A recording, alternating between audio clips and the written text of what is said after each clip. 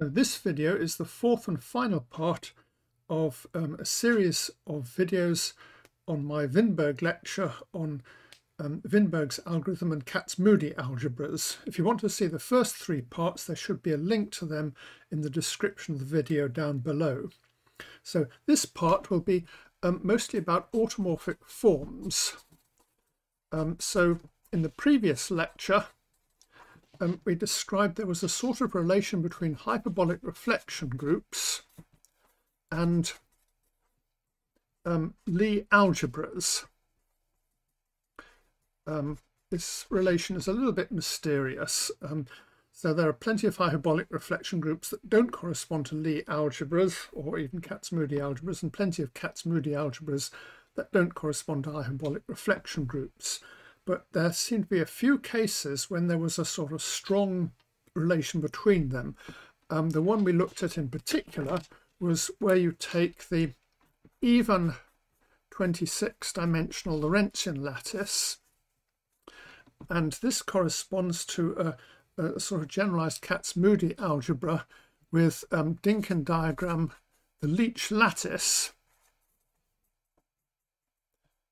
plus some norm zero vectors. So this was the subject of the third lecture, so I won't say too much more about it just now.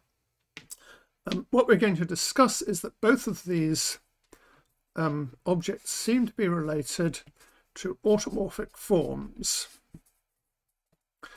Again, this correspondence isn't exact. There are plenty of automorphic forms that don't correspond to Lie algebras or hyperbolic reflection groups, and not all Kac-Moody algebras or hyperbolic reflection groups seem to be connected with automorphic forms. But there are several examples suggesting there is some sort of interesting connection between these. So I'll start by just recalling what an automorphic form is. So the simplest examples of automorphic forms are just modular forms. And a modular form is a function f such that f of a tau plus b over c tau plus d is equal to c tau plus d to the k times f of tau. Here, the imaginary part of tau is greater than 0, and there are some other minor conditions that I won't worry about too much.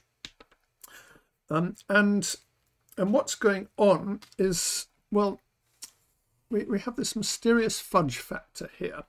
And if we ignore this fudge factor for a bit, you can see this is almost saying that f is invariant under SL2Z. So here, these matrices A, B, C, D are in SL2 of Z, which is just 2 by 2 matrices with integer coefficients and determinant 1.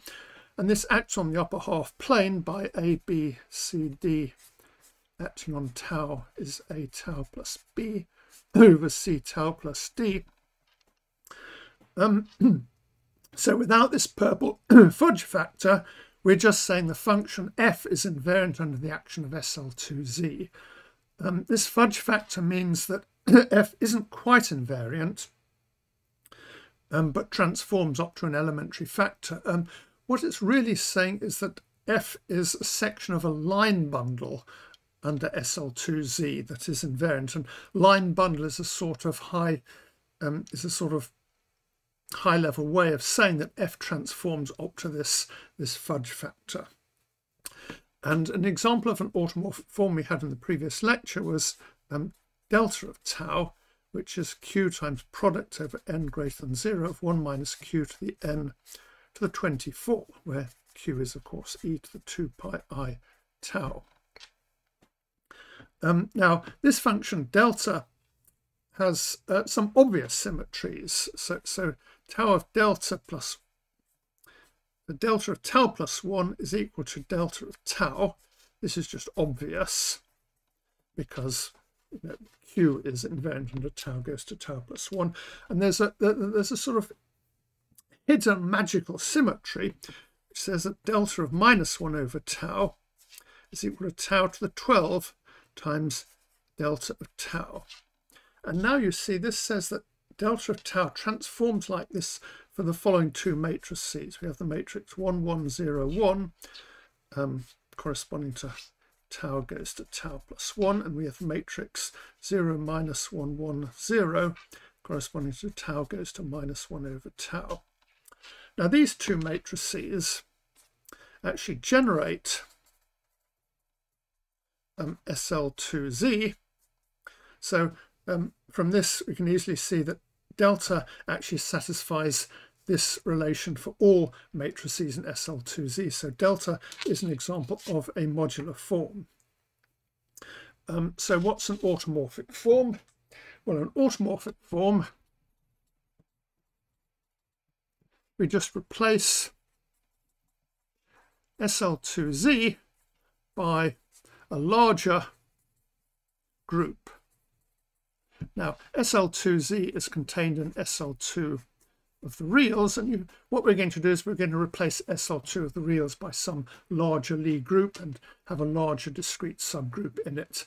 And then there's going to be some relation saying a function is invariant onto some fudge factor, and the fudge factor will be more complicated, and we'll see some examples of it fairly soon. So the first example of an automorphic form is going to be the denominator function of the Lie algebra I mentioned earlier, related to the 26-dimensional even Lorentzian lattice. And we remember from last lecture that this had a denominator formula which looked like this. If we take the sum over all elements of the Weil group of some sine times omega of e to the sum of tau n times e to the n rho, where tau n is the coefficients of the delta function, then this is equal to the product over alpha greater than 0 of 1 minus e to the alpha to the power of the multiplicity of alpha. So let's just recall what the various bits in it are. Here, sum of tau n q to the n is just delta of tau, which is q minus 24q squared, and so on. And the multiplicity of alpha was given by p24 of 1 minus alpha squared over 2, where p24 are the coefficients of 1 over delta, which is q to the minus 1 plus 24 plus 324q, and so on. So this is quite complicated. And what this is doing is it's saying that a certain sum is equal to a certain product. And what I'm going to do is to show that if we think of this as being a function, we can think of this as being a function on the following space. We take II25, and then we tensor it with the reals, and then we have I times C, where C is the positive cone. So you remember this is a Lorentzian space which has a double cone of norm 0 vectors, and inside this we can see a sort of positive cone here, which I'm going to call C, and we're going to say that this is going to be a function on the set of vectors whose real part is anything in this space and whose imaginary part is in this positive cone. You can think of this as being an analogue of the upper half plane. So the upper half plane says the real part is in a one-dimensional vector space and the imaginary part is in a cone in the reals, which is just the positive reals. So let's see why this thing is an automorphic form. Well, you remember delta is an automorphic form because, first of all, it had some had an obvious transformation under tau goes to tau plus 1, and it had a mysterious one under tau goes to minus 1 over tau. Well, so our function here has some obvious transformations. First of all, we can translate by elements of the lattice I25(1), which sort of correspond to tau goes to tau plus 1. We also have automorphisms of the lattice II25(1). Well, we don't quite get all automorphisms, but up to a factor of 2 automorphisms of this lattice gives us elementary transformations. There's also a non-obvious transformation, and we can get this as follows. So here I had this sum that I'm not going to write out again, was equal to some product that I'm not going to write out again either. And what we notice is the sum is a solution of the wave equation.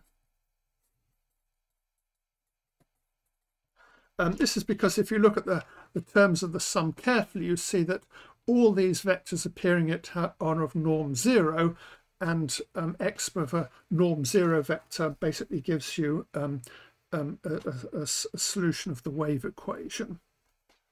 On the other hand, this product, if you take its logarithm, the logarithm is singular when v is imaginary and v squared is equal to 2. So here what's happening is the imaginary part lies inside this cone C here, and inside this cone there's the hypersurface of vectors with v squared equals 2. It's 2 rather than minus 2 because we're looking at imaginary vectors. And this product actually vanishes here. And we can ask, why does this product vanish?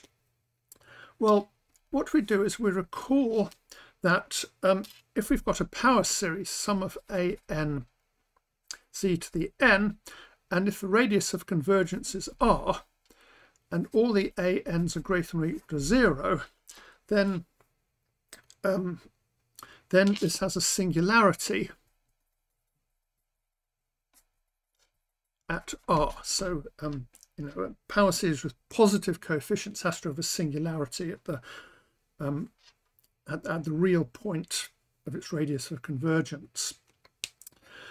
Now, if you look at this product, we can work out where it converges by using the Hardy-Ramanujan-Rademacher formula for the asymptotic behavior of the partition function, or rather partitions into parts of 24 colours. Furthermore, if we take the logarithm of this, all its coefficients are, well, they're not all positive, they're all negative, but that's good enough. So using this, we can see this product must actually be singular on this surface here. On the other hand, this sum here is non-singular, so this sum must actually vanish when v is imaginary and v squared equals 2.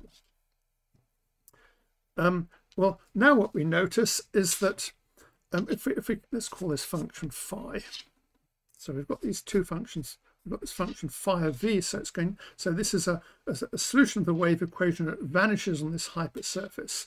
On the other hand, if we look at the function v over 2 to the 12 times phi of minus 2v over vv, we can check this is also a solution of the wave equation. I mean, this is just the transformation of the wave equation under a certain conformal map. And the fact that this function vanishes on this hyperplane means that these two functions actually have the same zero and first derivatives on this hypersurface. So we can now apply the Cauchy-Kovalevsky theorem, which says that two functions that satisfy the wave equation and have the same zero and first derivatives on a Cauchy hypersurface must be equal. So these two functions are actually the same. Well, I guess I should have put a minus sign in there. So here we're applying the Cauchy Kovalevsky theorem. So what we have now is a magical extra transformation of this function. So this kind of corresponds to this transformation of the function delta. And what we saw is that for delta, these two transformations mean that we're actually transforming under the group SL2Z. Well, if we put together all these transformations of this function phi, what we see is that phi is an automorphic form for the group. Well, what we do is we take an orthogonal group of the lattice 25, 1 over the integers. Well, again, it's up to a factor of 2. I should really take a subgroup of index 2, but I won't worry about this. And this is contained in the Lie group, where you just take, it's a 26-dimensional Lorentz group. Sorry, should be 26, 2 here. Things mysteriously go up by 1. So what we have is an automorphic form for a group which you should think of this as being an analogue of SL2Z contained in SL2 of the reals. And we can do this for several other hyperbolic reflection groups. So we get the same for hyperbolic reflection groups corresponding to, well, if you take the Leech lattice and take the fixed point under some automorphism, that gives you a lattice rather like the Leech lattice, and you can sort of go through and get a similar reflection group in a similar automorphic form. So this was worked out in a few cases by Niemann and generally by Scheithauer, who showed that if you take any automorphism of the Leech lattice with a non-trivial fixed point sublattice, then you can get a similar automorphic form for it. So that shows there are some hyperbolic reflection groups corresponding to automorphic forms. Well, now we have the problem, what about Vinberg's groups? So taking a fixed sublattice of the Leech lattice only gives you some rather special hyperbolic reflection groups, and these automorphic forms are rather special. They turn out to be automorphic forms of singular weight. And it turns out you can, for all the groups Vinberg studied. And the answer is we take the form phi on II 26, 2, which is actually an automorphic form on II 25, 1 tensor C with imaginary part in the cone, and we can just pick a Dinkin diagram in the Dinkin diagram of II 25, 1, which is just the Leech lattice. So if we take some Dinkin diagram, let's call it D, and we look at the orthogonal complement of D, which is contained in II 25, 1, so this will be some lattice. And then this automorphic form restricts to an automorphic form for D perp plus 0.110. There's only one slight problem. This restriction is identically 0. So although it transforms like an automorphic form, this is completely uninteresting because it's a 0 automorphic form. And the problem is that phi vanishes on the orthogonal complement of any root R. So in particular, D contains roots R, So the orthogonal complement of any Dinkin diagram, the automorphic form you get, will be identically 0. So that seems to be a little bit of a problem. Well, there's a solution to it. We can differentiate phi before restricting. And what we can do is we can differentiate once for each hyperplane that it vanishes on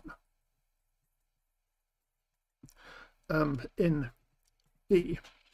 So this will be half the number of roots of the root system of D. So you know, if D has n roots, there'll be n over 2 hyperplanes on all of which phi vanishes. So what you do is you sort of make phi non-vanishing on all these hyperplanes by first differentiating it.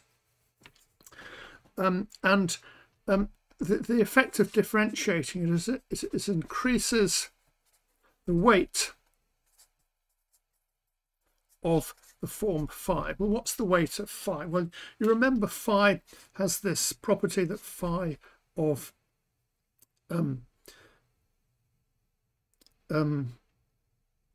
2v over vv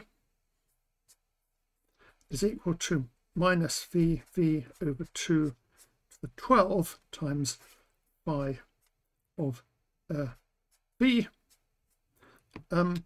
Well, the weight is just this bit here.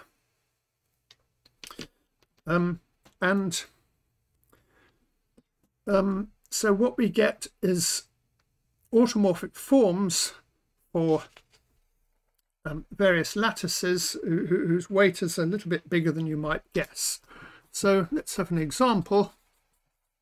Suppose we take Vinberg's reflection group for I19(1). So he showed that the reflection group of this has a finite Dinkin diagram, which was a little bit too complicated to do by hand, so Vinberg and Kaplinskaya got a computer to work it out.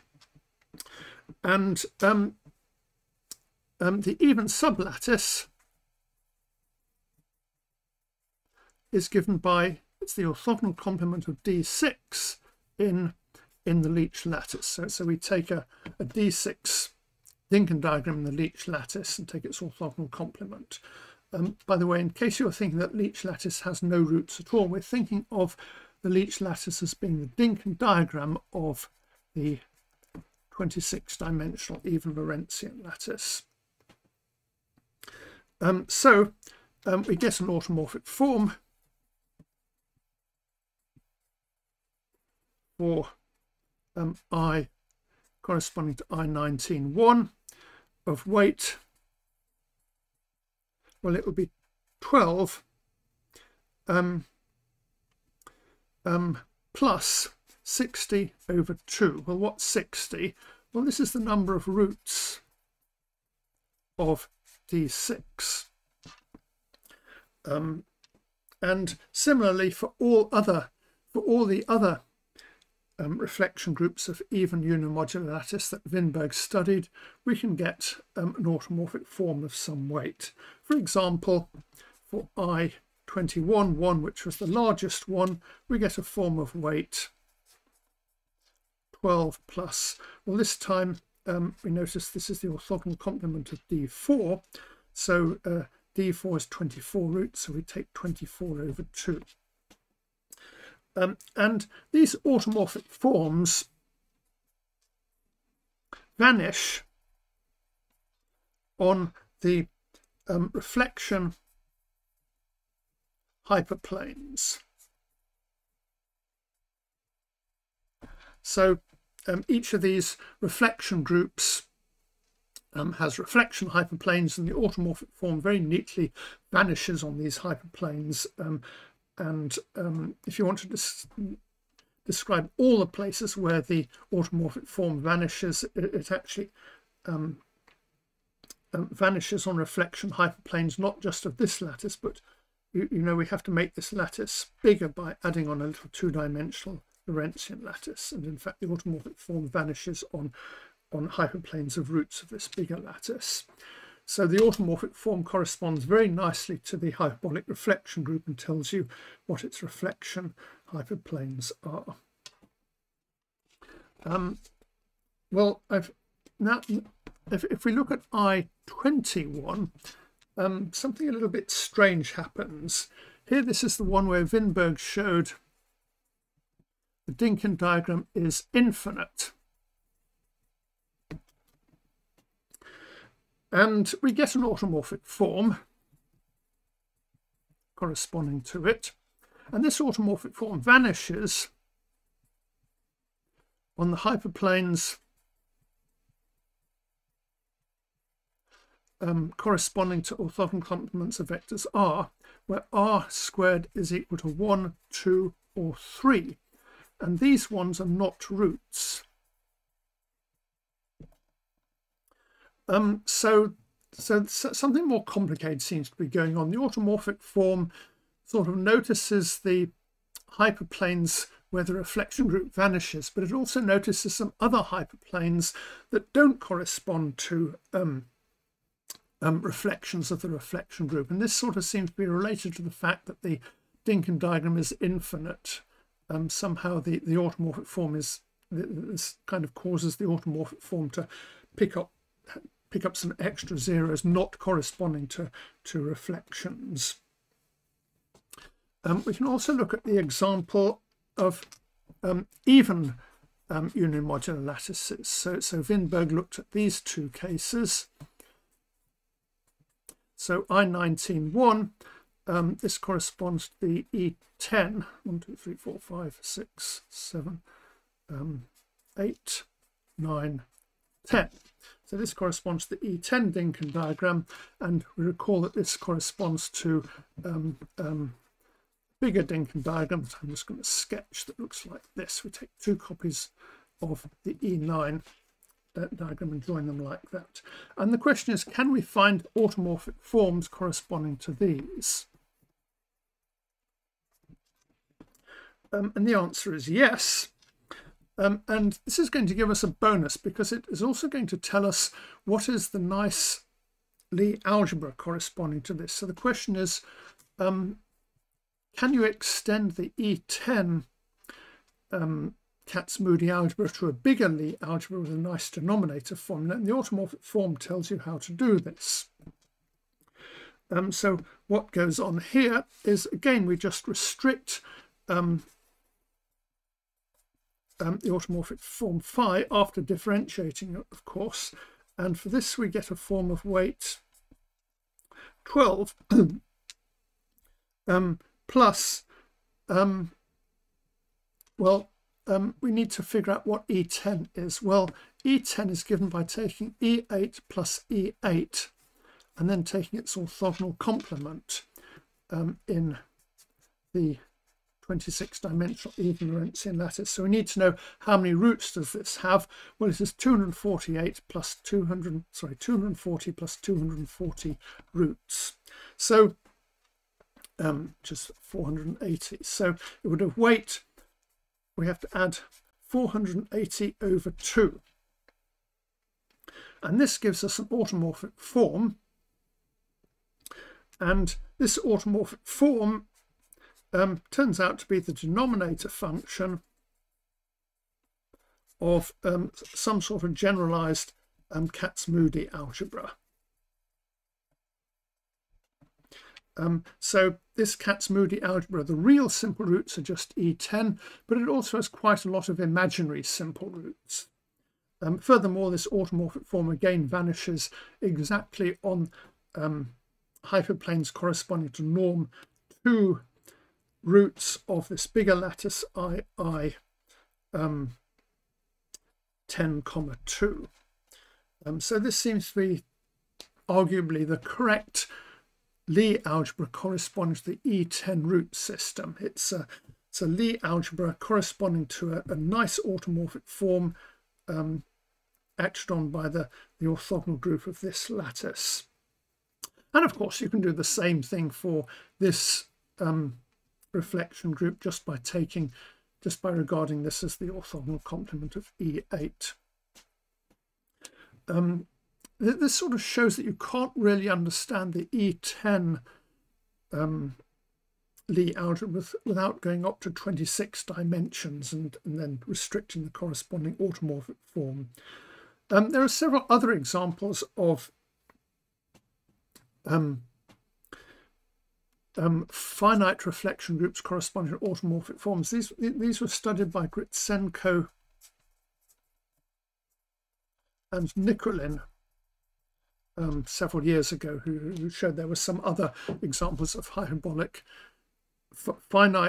reflection groups with finite Dinkin diagrams that could actually be extended to correspond to certain automorphic forms. So I'll just finish by mentioning a few open questions. So the most obvious question is, can we classify various hyperbolic reflection groups?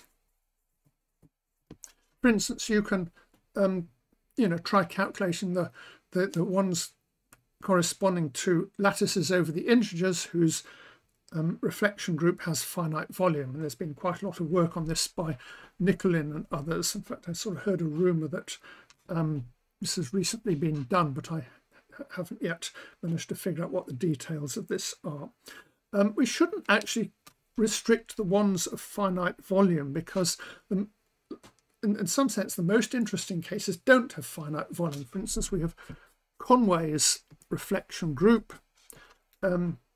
which doesn't correspond to finite volume. As I mentioned, the analogues of these have been partly classified by Scheithauer, and recently Brandon Williams, Wang and Sun have some recent preprints where they get quite close to classifying all the cases that look like this by classifying the corresponding automorphic forms. I might put a link to their paper in the description of this video. One of the interesting things they showed us is that the lattices you get are closely related to Schelliken's list of conformal field theories. So we can ask which of these hyperbolic reflection groups correspond to automorphic forms. So these classify rather special ones that correspond to automorphic forms of singular weight, but as we've seen in the examples, there are quite a lot of automorphic forms that aren't of singular weight that also appear to be quite interesting, corresponding to finite Dinkin diagrams or reflection groups whose fundamental domain is infinite volume. Another problem is find natural constructions of the Lie algebras. The problem is that although we can construct Lie algebras from this, they're just given by generations and relations, which is a rather untidy way of describing a Lie algebra. For some of the Lie algebras, this is known. For example, in the case of the Lie algebra of the 26-dimensional Lorentzian lattice, there is a construction using the no-ghost theorem from string theory. And for a few of the other similar Lie algebras, there are also similar constructions known. But for most of the Lie algebras we get corresponding to automorphic forms, I don't think anyone has found a really natural construction that doesn't rely on just writing down generations and relations. Next, we can ask, what about analogues of II25(1) over other number fields? And sometimes you can find analogues over other number fields. For instance, if you take a fixed point free automorphism of this of order 3, you can use that to make this into a lattice over the Eisenstein integers, and that seems in some way to be a sort of Eisenstein integer analogue of this. And then you can do things like look at reflection groups over the Eisenstein integers. And Daniel Alcock showed you could get several rather striking complex reflection groups related to this. And then I got a really crazy idea. So recently, Wiazowska managed to prove that the Leech lattice was the densest packing in 24 dimensions using various magic functions. So she had some magic functions associated to the Leech lattice and to the E8 lattice. And we can ask, do analogues of these magic functions exist for fixed point sublattices of the Leech lattice? And if so, what can you do with these functions? So